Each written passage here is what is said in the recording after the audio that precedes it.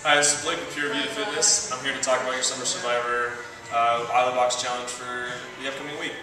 We're going to do a ladder workout, and we're going to do on a soccer field here.